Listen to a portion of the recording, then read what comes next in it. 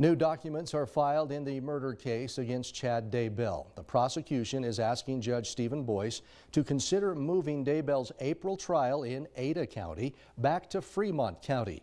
A second motion was filed by the prosecution. It asked that Judge Boyce deny a new request to allow cameras in the courtroom. A hearing on the cameras in the courtroom is scheduled for Wednesday, November 29th at 9:30 in the morning. You can read the full court documents and catch up on all of our reporting on this story on our website, localnews8.com.